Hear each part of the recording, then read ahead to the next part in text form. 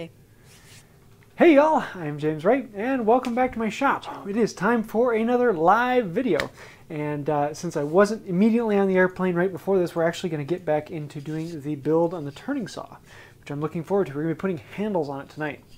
But a little bit of housekeeping to let you know about what's going on. I just got back from my trip out west, and I had a video on a tally-ho project that I was working on when I was out there, and so that should be coming out, and I'll have a video coming out hopefully Thursday talking about the Pacific Northwest tool collectors. And I'm also hoping to have a big compilation of all of the places that I know of where you can buy antique hand tools.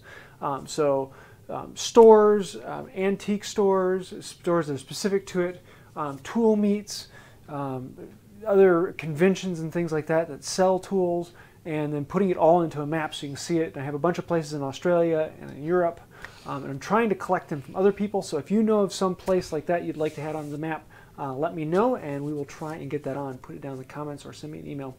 But hopefully I'll be releasing that on Thursday, so keep your eyes and ears open for that. That should be something a lot of people have been looking forward to.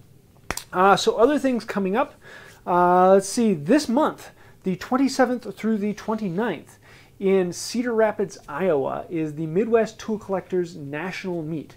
And this is the biggest place in the entire world to buy hand tools. And I am not joking when I'm saying it is the largest collection of hand tools for sale at any given time, and usually in the entire world. So it is well worth it. People travel from all over the United States and in many cases from around the world to come to one of these. So I'm really looking forward to that. If you want to find out more, go to mwtca.org. mwtca.org, and you have to become a member in order to come to the events. But you can show up at the door and become a member right at the door, and then go in and buy things. So it is well worth it. I'm hoping my wife will be there. Still working on a couple things with her work. Maybe we'll make it work. Maybe not. I don't know. We'll find out. Let's see. Then I'm still waiting on some of the final information on October 20th. I'm doing a tool meet down in Austin, Texas, and also teaching a class down there about dovetails. So I'm looking forward to doing that as well. And then, of course, Makers Central coming up in May. I just purchased a flight for that, so I'll be in the UK, and my wife will be there with me. So those of you in the UK and Europe going to Makers Central, or from around the world going to Makers Central, I'm looking forward to seeing you. Whew, that was a lot. Anything I'm forgetting? Probably not, but probably am. Let's get into the build today. So last time we actually got a functioning saw. This is built up and twisted together. The only thing is we were missing the handles, and we have to do detail and carving and making this a pretty working saw. So let's actually take a look at this a little bit closer. So here you can see this is a bow saw or a turning saw. Because it is a small blade, it allows you to actually turn, and you have a knob on here so you can turn the blade. And in this case, I actually just made this knob as a test. I have a little bit more detailing I want to do on it, but I like this shape as opposed to a turned knob. Originally I was planning on turning one, but then I thought, you know, I really like this, this almost like a crystal chamfered shape. So I'm kind of playing with that idea. I think I'm going to make the chamfers on the outside here much bigger, but I haven't gotten to that yet. So today we're going to be making the handle from the other side. Now traditionally, or somewhat normally, the two knobs are actually different sizes, because one you might use as a handle to grab onto, and the other one is more or less just a knob for turning the saw blade. And so one of them is usually more like a file handle, and the other one is more like a plain tote knob. In this case, I'm going to be doing something very similar, but rather than turning them and making them round like that, I'm actually going to be shaping them more like this. This is what we're going to be doing today, only we're going to be working on the bigger one over here. For the wood, I'm going to be using live oak, and this is actually a chunk that I got from when I was out at Tally-Ho, and this is what the boat there is made of. A gorgeous piece of wood, and live oak is just, it's beautiful. It's got all this swirl and grain, and no matter what you do, it's quickly becoming one of my favorite woods to work with. So what we need to do is take this block, make it into a smaller block, and then we can start shaping it down into the handle. So the first thing I need to do is actually rip it down, because I want it to be 1.25 inches by 1.25 inches so that it all, well, fits. And then I need to actually rip this down. So right now it's 1.25 inches this way. I need it to be 1.25 inches this way. So we're going to be using my big handsaw. I could use my big frame saw, but we're going to use the handsaw today because I don't have enough space to bring my, my frame saw out. So let's set this up. I'm going to put it here in the vise. Actually, I'm going to back this up a little bit. I don't know if you guys can see me. Probably not. Oh no, camera's out. It's like... Here, let's go back to 2. Hi. 2, yep, you're good. So I'm going to set this up in here. And I'm going to put it on the end of my vise. Let me tilt this down a little bit. I was going to say, we're seeing like half your... I'm going to put this down on the end of the vise here so that I can actually cut all the way down the face. It's too small to do in a saw bench. I also need to use a marking gauge here to mark my line across the top to start with. And I'm going to be using a big tooth saw. This is a, I think 5 PPI rip handsaw. It will leave a fairly ragged cut, but that's okay. I'm going to be planing this down and cutting off some more in the future. So let's start this cut. Slowly work it back across the line. With big teeth like this, you have to be careful to lift the weight off, and you can see how it was kind of stopping in that cut. It was because I was putting too much force into it. I was actually trying to force the saw down into the cut. You actually just want to let the saw do the work itself. Let the weight of the saw be all the pressure it needs. And you can cut down that line. And holy cow, live oak is a lot of work. This stuff is gnarly, and whew. Okay, I'm going off the line, so I'm going to flip this over. Wow, I was putting too much pressure into it and twisting the saw. So every now and then if you see that you're starting to go astray, flip it over and cut from the other side. In this case it's not going to make much difference because I'm planing all this down. I'm just getting rid of a lot of material to make the planing easier.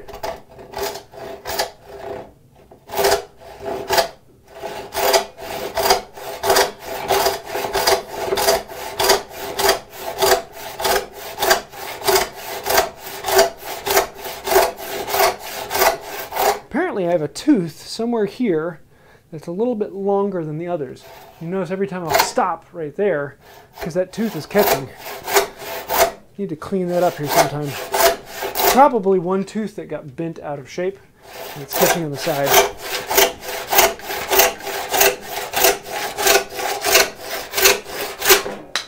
Ta-da! A very roughly cut board. Now I want to clean this up.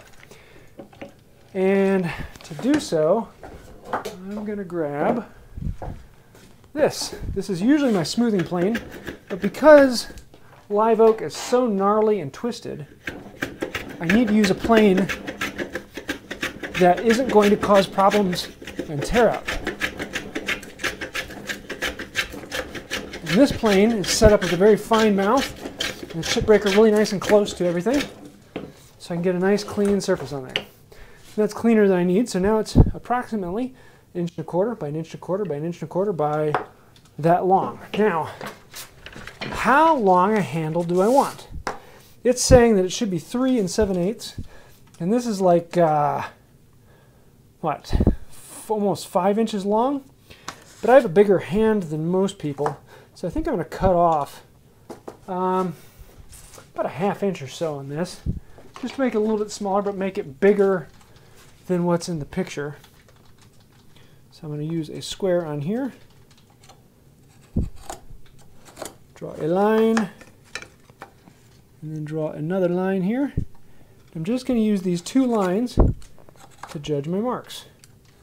So I could go all the way around, but because I haven't planed this all up, the chances of my square being actually squared to anything are pretty sad. So I'll put that on here. Grab my carcass saw and cut that down. Start on the far side of the line from myself. Ooh. Well, that got off the mark quickly. There we go. And then cut down the line.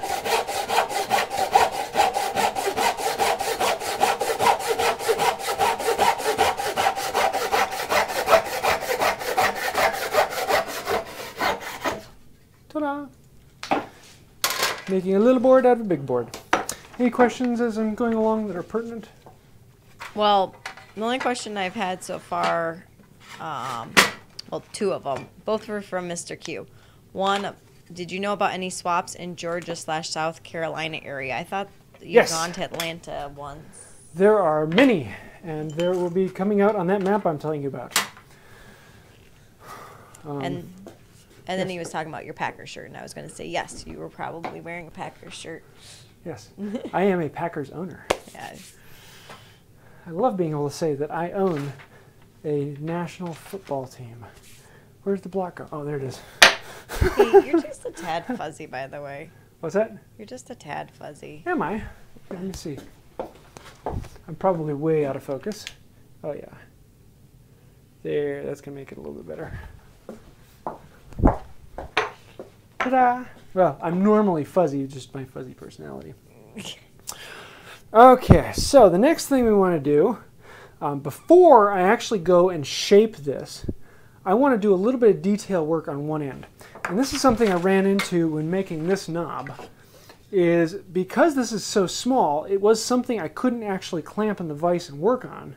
So I actually want to do the chamfer and the ends of this before I start doing all the work on the rest of the shank.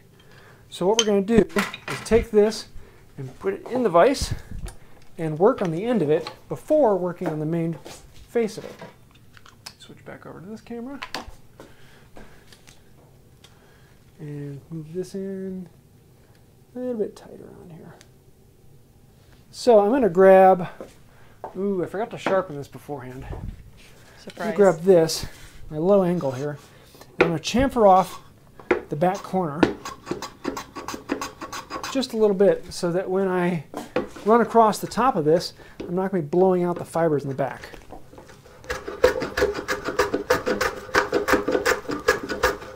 I'm just going to clean it down until I get a nice clean surface on the top here. Just like that. And so this will then become the end of my knob. Now in this case I had a problem of making these chamfers much bigger because I was having to do them by hand and holding onto this while planing it. So I want to do the chamfers on this before I start actually shaping it. I'm going to raise it up higher in this and then bring the plane in and chamfer it this way. This is much faster. And I'm just looking until the chamfer looks pleasing to me. And then I'll just duplicate that chamfer on the opposite side. I like to go opposite sides first and then make the closer sides match.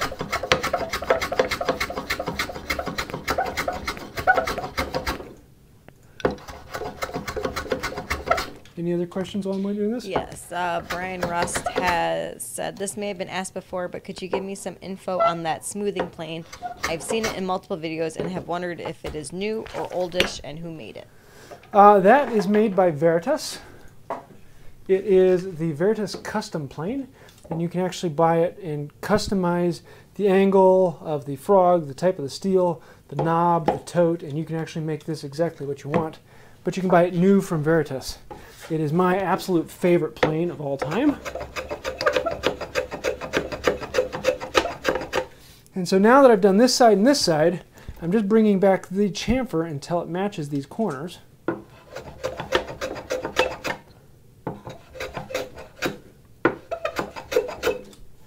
Just to there.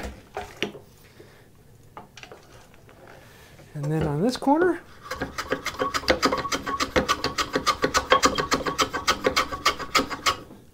I'm going until that facet goes from this corner to that exact corner there. Just need to do a little bit more back here.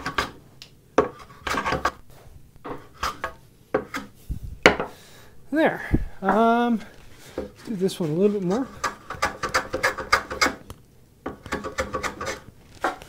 And now I'm going to start chasing this around, going after perfection. And I'm going to be getting fairly close here, at least by eye and what I'm looking for at the moment.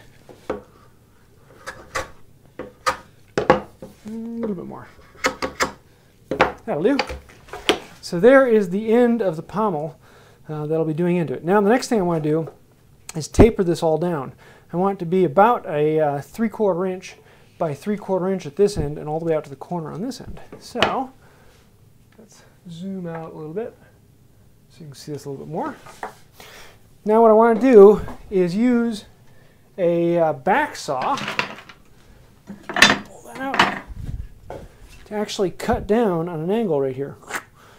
So in order to do that, I need to mark this out. And to mark it out, I'm going to grab a marking gauge. And I already have this set. It's about 3/8 or so from the fence to the point.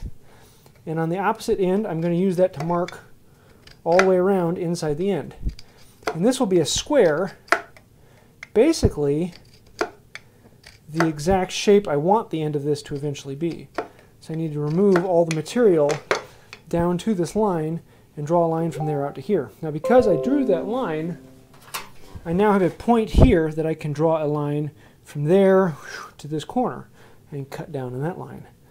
That's a lot of lines I'm talking about.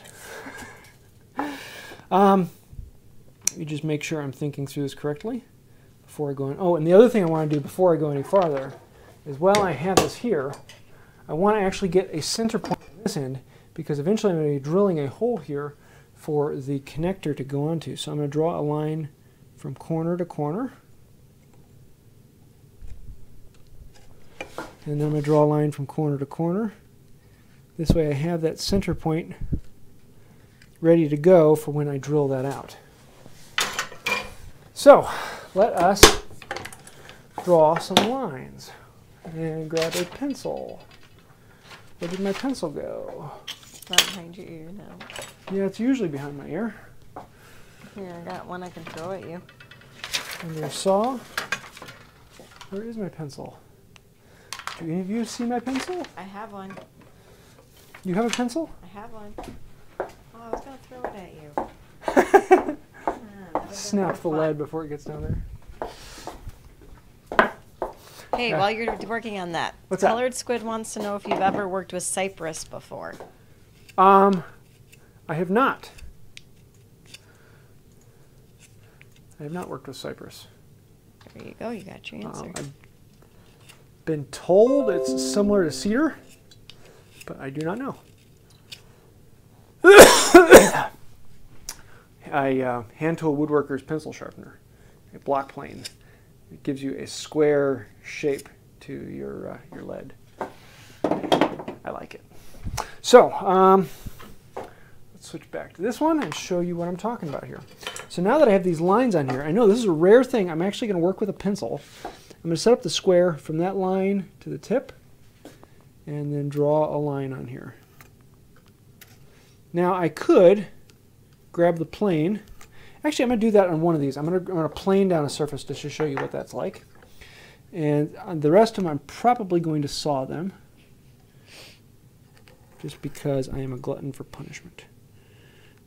Just ask my wife. I do crazy, stupid things because I want to. Yeah. And I'm going to put this in here at that angle. And I'm going to grab this plane and just start hogging off material back at this end where I want to take more material off. Not going very far forward.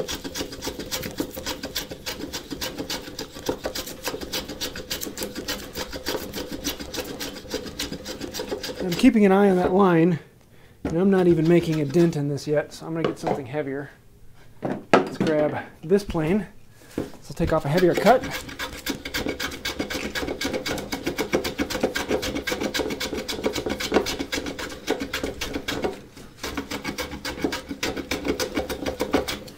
Whew. Now I'm sweating. Any questions while I do this? No, I was just thinking if you had the right tempo, you know. No, but Duck said he found his pencil in the living room couch under the cushions. Oh yeah, I should look there. Yeah, I'll also notice you're getting these dark spots on here. That's from the steel rubbing off on this really hard wood. So you're actually getting, the steel is hard enough to actually be a buffing compound all by itself, because it's actually grinding off a tiny bit of steel. All right, I have a question. Tyler Kimble wants to know, what is your favorite block plane? I don't use block planes that much. Well, I do use them quite a bit, but just about any block plane works well. Every block plane has its pros and cons, so I really don't have a personal block plane that I say, yes, this is my favorite.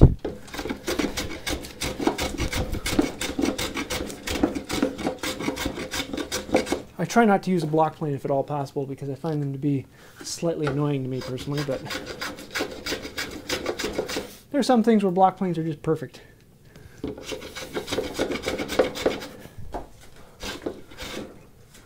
Okay, now that we're close, I'm going to come back to this low angle and flatten out that side. Almost down to the line there and there. Just got a little farther to go.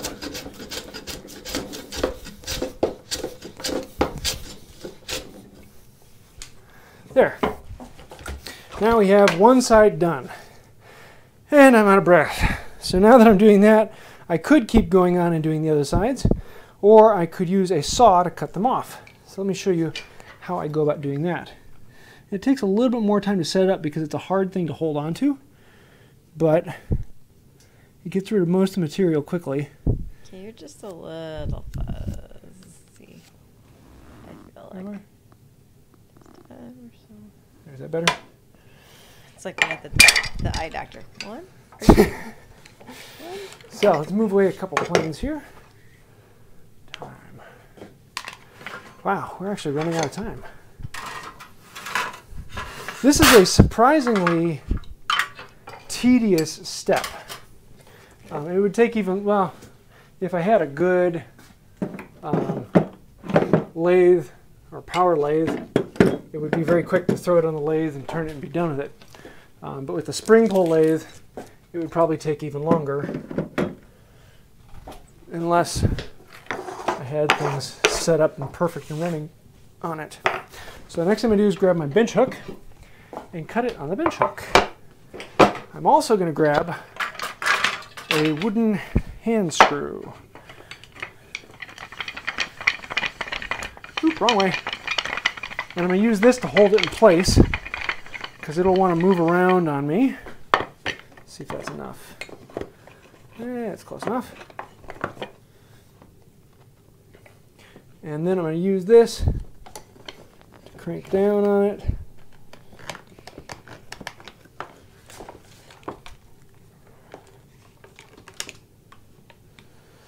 And then I'm going to grab my tenon saw to do this because it has a rip cut tooth, and I'm going to be basically ripping here. Set up this camera to give you a better view of it.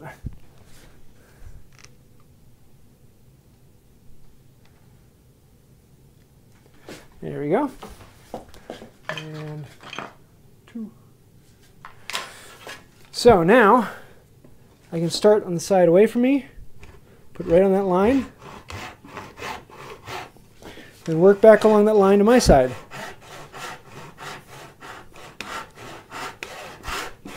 Once the cut is established, then run right on down.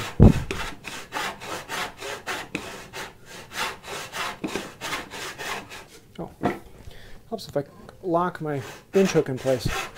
Wondering why it's moving all over the place.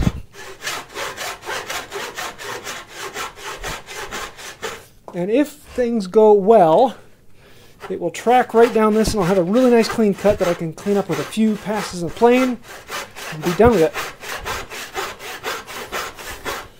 Things don't always go well, so we'll see how this one does. I like that.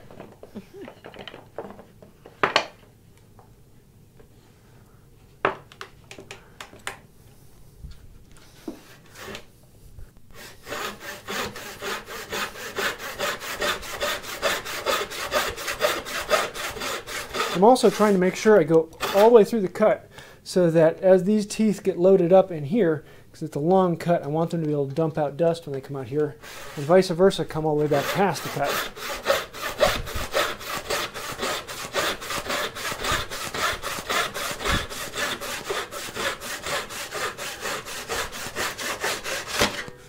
Ta-da! Get rid of most of the material, So then I can bring it back over here, lock it in. Here, swing that back around for you. And then before I go any farther, I'm going to plane this side off so that is not a problem for future. Smooth this side down.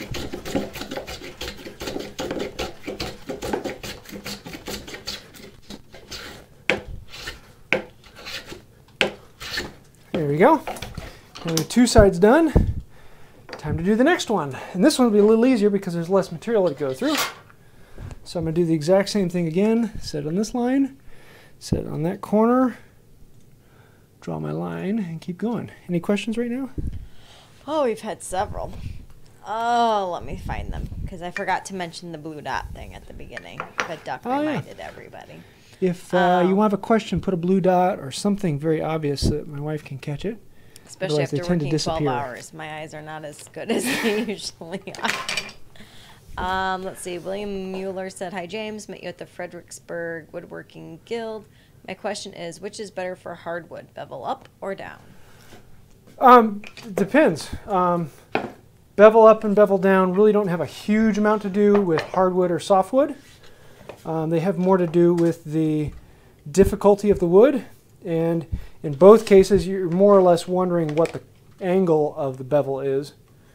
Most bevel down are higher angle and most bevel up are lower angle, but that's not always the case. Bevel up tend to be easier to push. So some people really like those, but as to hardwood and softwood, they don't really have a huge amount of application directly to one or the other, unless you're talking about particular like curly or figured wood, in which case then usually the higher angle bevel down is the way to go for your figured woods.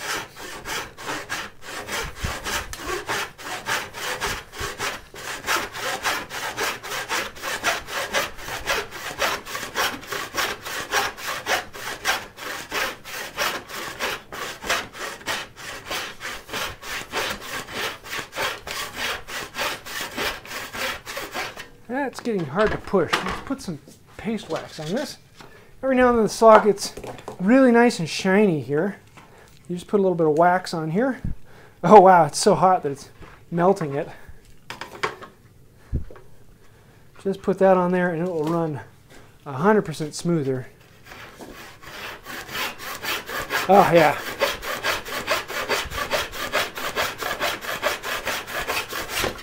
Just like that.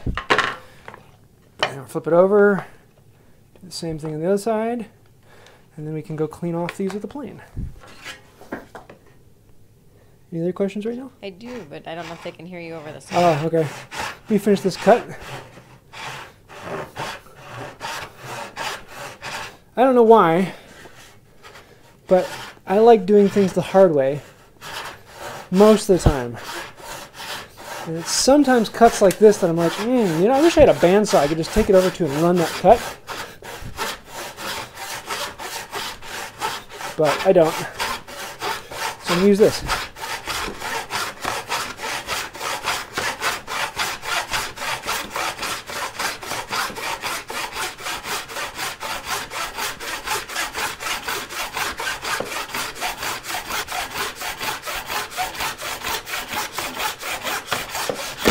Ta-da! And now we got to clean these up. Now the problem with cleaning them up is I can't hold this in a vise this way now because it's got this corner and everything wobbles around. So I want to hold on to these wedges and use those to actually clamp this in place. So I can set this in here. And then we're going to plane it down. So I can probably answer some questions right now. All right, so let's see. Next is Kayak Kid 7. I live in southeast Alaska, and we have yellow cedar, Italica cypress, and western red cedar. What would your opinion be on making a workbench top out of a solid chunk of red cedar? Yeah, that would be good. My old bench is made out of Douglas fir. Fairly similar. Douglas fir is a little bit harder, not that much though. So that would be very good. The only thing you have to worry about with a solid chunk is it's got to be really darn dry. You want to let that sit for a while. Otherwise, if it has any moisture, it will change.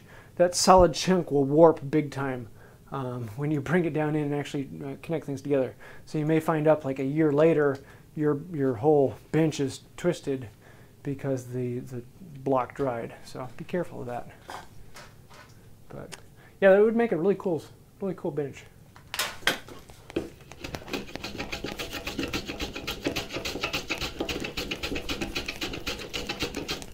So like this plane right here is a bevel up, excuse me, a bevel down, very high angle plane. I'm shooting at like 55 degrees. And my grain is turning on me, so I have to turn around and go the other direction. There. That's side 2. Now let's do side 3.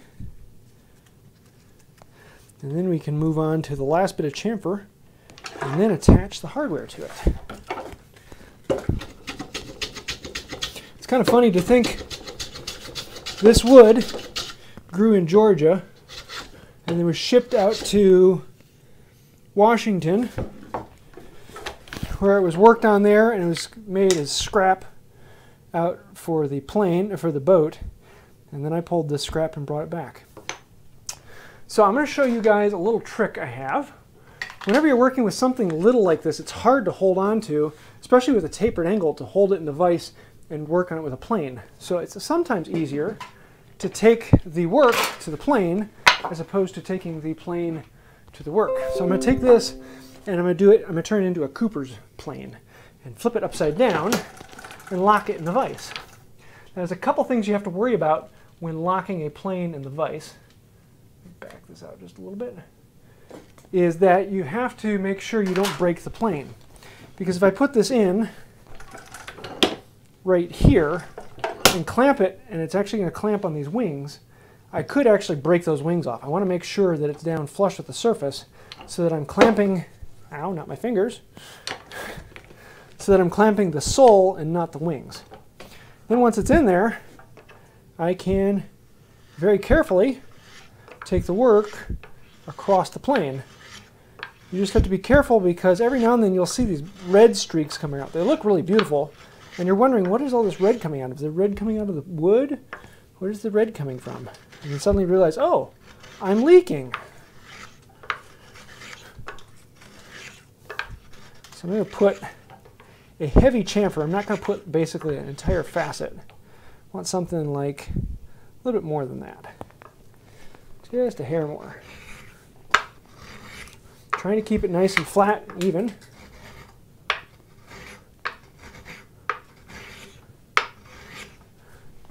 There, that's about the surface I'm looking for. Rotate it and do the next one. Any questions now? Yes, let's see. Jimmy O said, should you be able to use a regular plane to do most, if not all of the things a block plane can do? And if not, what plane should I get first? Yes. You can use a number 4, number 5 to do anything a block plane can do, mostly. 99% of the work. Sometimes they just become awkward when you're trying to hold them one-handed and do little detail things. That's where a block plane can be very useful. And normally I'm going to say the number 4 is probably the most important plane you can get. The number 4 is one that will do pretty much anything you want. Number 5, well, some people will say that because it's often called the jack plane.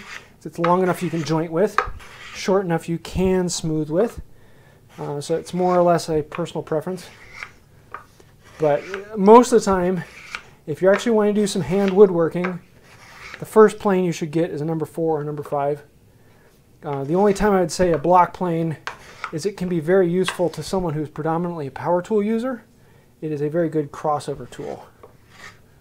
But yeah, any other questions? Let's see.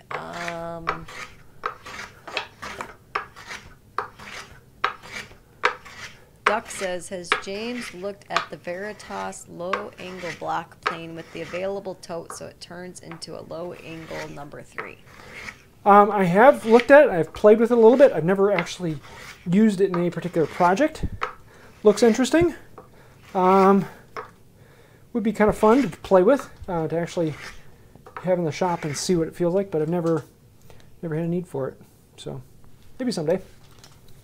There, I've got a chamfer now on all 4 sides. I'm going to put a slight chamfer here on the front edge. Just about that.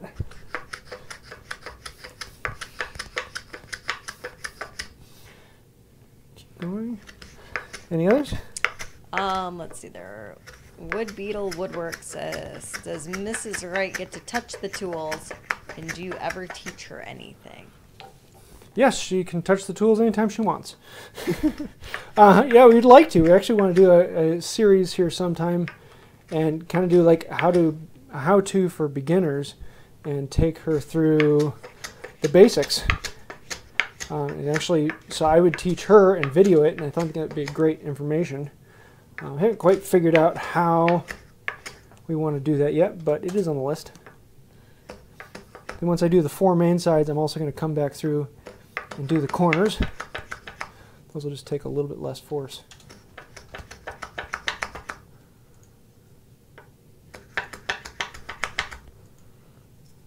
And a little bit more on that one. Perfect. Now,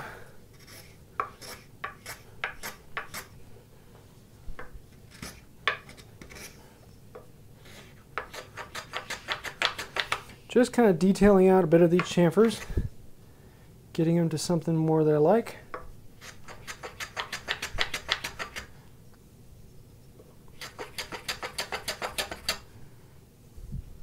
I think that's pretty good. I like that shape. That is what I'm looking for. So the next thing we need to do is drill a hole here for the hardware to go into. And we'll grab that, because we need to actually socket this onto there. So let's do that. Move a few things around, set that up. How are we doing? Oh, we're doing good on time. Good. No reason to rush. Can I ask you another question? Sure. So ColoredSquid asks, have you ever wanted to make one of those little round shaker boxes? The oval shaker boxes. Yeah, I thought about making those. I actually have an uncle that he made those for a while as kind of a part of his living. At least I understood he did that. They would be kind of fun. They're not high on my list, so probably won't do it for a long time, but someday I might. Oh, let me show you this before I move on, is that sometimes, and particularly with these hardwoods, I was showing you how the metal actually rubs off. And you get these black spots. They actually look like wood burning from a saw. So you can just come back in with a file and clean off those black spots. And I'm going to do this later after, just before finishing, and just actually clean it all up and make sure that I don't get anything. Those black spots are just spots where the wood is hard enough to actually grind some of the steel and leave the residue on there. So I'll hit most of those later, but I thought I'd show you that. I'm going to need to clamp it up here in the vise and try and clamp it so that it's tight and vertical, because we're going to drill this out. Another question? Well, I think everybody asked it, but purpose of paste wax, I think they had answered it, but just to hear your opinion. The paste wax on the saw lubricates the saw so it moves back and forth. It's less chance that the cut is actually going to bind on the plate. Allows it to move through it easily. Just makes it much easier to push. So pull this out. We've got to get this piece of hardware into that. So let's put this back over here. Now I'm going to grab, I have a brace and bit set up. Yes, I do. Right here. A brace with a 1/4-inch bit. It's all gunky right now. I need to clean that out. Why are you so gunky? Because I just used it a minute ago. So let me set this up on here. Show you what I've got now. I love this little auger, and I wish I could find an entire set like this, because it's a much shorter auger than average, and it cuts beautifully. And I've tried to maintain the screw as much as humanly possible, and I want to make sure that I clean the screw out, because it's the lead screw that makes cutting with an auger so easy. The screw is what actually pulls the auger through the bit and through the cut. You don't want to be pushing the auger. If you have to do that, it's usually because it's dull and you need to sharpen it. So I'm going to clean it up, get all that off it, then set this up a little higher. I'm going to set this into that X that I made earlier. Now that X is useful. And I'm going to start that lead screw down into the wood. And I'm going to put my forehead on top of this and eyeball it this way. Once I go down just a little ways, I'm going to stop. I'm going to look at it from the side. And I'm going to see if it's vertical this way. And I'll look at it from the other side. I'm just going to eyeball it all the way around. Make sure that it's nice and vertical. And then continue the drilling. And this stuff is so hard that the pieces come out of there almost like they would from a steel cut. Come out in these beautiful curls. Such an interesting wood. A little more. I'm just kind of eyeballing this cut because I can make it a little deeper than it has to be. And once I'm down deep enough, what I want to do is back it up a little ways and then pull up on the drill and keep drilling forward. That way I keep the curls coming out because I want to make sure that I pull up all this junk with me. I don't want to leave it down in there clogging up the hole. So I'm going to go back down in, clean it out a little more, get up all that junk that was down in there. And this, I picked this particular bit because it's a very, very tight fit. I can pound this down in, but it's not going to come out easily. Now we're going to mix up some epoxy and drive this down in. So I'm doing that. It'd be a good time for any questions. All right. Lots of circles and diamonds. Well. Why, did I say something crazy? No, like, you know, Duck and then Jimmy found it. So I think we're good. Let's see. Duck says, what's the difference between white oak and live oak? Two different species of oak. Actually, I think from what I understand, live oak isn't actually an oak. It's a species of another tree, if I remember correctly. But the wood looks and acts just like oak, so it wouldn't surprise me if it wasn't actually an oak. But live oak actually keeps the leaves all year round. So it is a leaved tree, but they don't fall all in the fall. So it's kind of a fun tree. It's also much harder wood. And the grain is constantly twisted. The grain is just interlocking, so it's very hard to split. It's very durable. It takes impact beautifully. It's just a really, really resilient wood. It takes forever to rot. So when these trees fall over in the wood, they stay there for years and years and years and years. It's just a very rot-resistant, very durable wood, and that's why it is like the wood to use if you're making a ship. So that's why Tally Ho used it. So I'm using some 5-minute epoxy here, mixing up equal parts, and then I'm going to drip it in. So I'll drip this in and probably answer a couple questions while I'm doing that. All right. Well, Jimmy O says opinions on Japanese hand planes. We'll do that. Some people really like them. Some people really don't. You never know until you try it. It's a completely different style. You use different muscle groups. One is not better than the other. They are just very different. You will have some people who will definitely tell you, oh yes, Japanese planes are much, much better than Western planes. You have other people who tell you, no, Western planes are much, much better. It really doesn't matter. They're just different mindset on the same possibility, taking thin slices of wood off of big slices of wood. And both will do very well. I don't use them because they require a different body mechanic that I really have not spent the time to master. One of these years I'd actually like to dive into Japanese woodworking in a whole and build all of the tools needed for it, but I have not gotten to that point yet. We'll see, maybe someday. So I'm trying to be careful not to seal this up so that when I drive this down I don't get a huge air bubble, but I think I did just make an air bubble in there, so we'll see. Put a little bit of epoxy on the end of this, set this into here, and then we can drive this down in.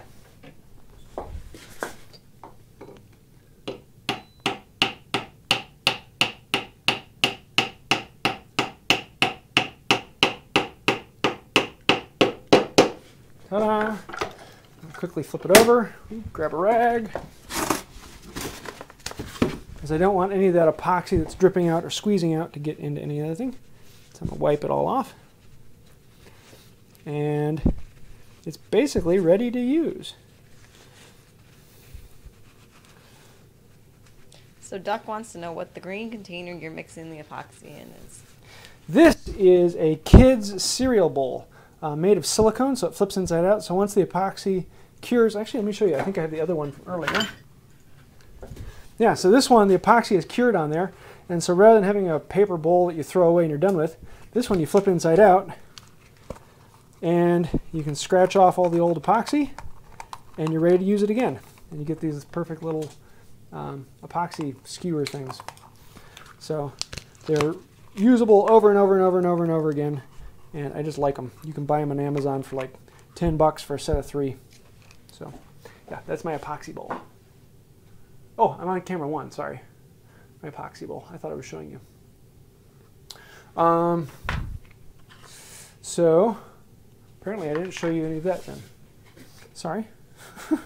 Sorry, I guess I was distracted by the blue dot. So now it's all driven down in there, ready to go together. So let's put the saw together. Bring this over. Slide this in.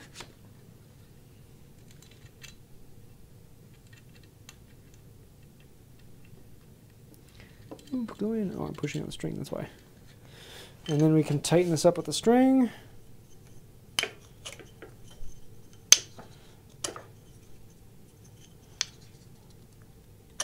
And there, you have a turning saw, and it actually looks like a turning saw. The nice thing about this is now I can rotate the blade and turn it to any particular cut. So, boo-yah! This makes me happy. That is what we have. So, yeah. Next time, I believe we're going to do the shaping of the beams and getting those all ready. We're actually going to do the continuous shaping all the way around, making the head much, much smaller up here, and getting things ready. And then the next time after that, we're probably going to do a little bit of carving detail on here in the final work, as well as then applying boiled linseed oil and paste wax. Yes, I'm going to use boiled linseed oil and paste wax. Surprise, surprise.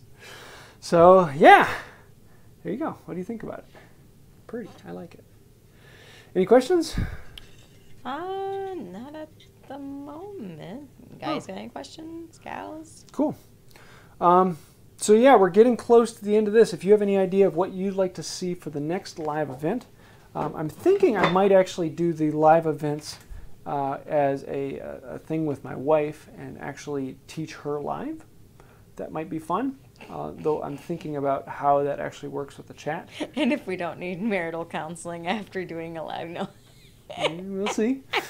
Maybe I'll bring JJ down and let him man the chat. Jeez. Yeah, 7-year-old They wouldn't boy. understand the poor little mush mouth. Yeah, anything then? Hey, one quick question. William Mueller says, I have a huge piece of pin oak. Is this good for making mallets? Yeah, pin oak is a type of red oak. Well, okay, there are many different trees that are referred to as pin oak, but there's a specific oak called pin oak that is a type of red oak. It's a very, very sharp and pointy leaf, so the barbs of the leaf all come out in a point, and they're all very thin and sharp looking. But it's a type of red oak, so it's a little bit softer of an oak, but not bad. It's still a good hard oak. Actually, the tabletop is made of red oak, and I don't remember. No, that one's just regular red oak. So yeah, it would make a great mallet. And mallets, I mean, if you look at my collection, I have on the bench. I have 3 mallets out right now. Earlier today, I had 5 different mallets on my bench, and I was using all 5 of them. And each one has a different characteristic. Like this one is made of cherry. It's much softer than the pin oak, and I even have leather on the front to make it even softer than that. This one was a spalted maple and a walnut. The walnut in the center is even softer than that.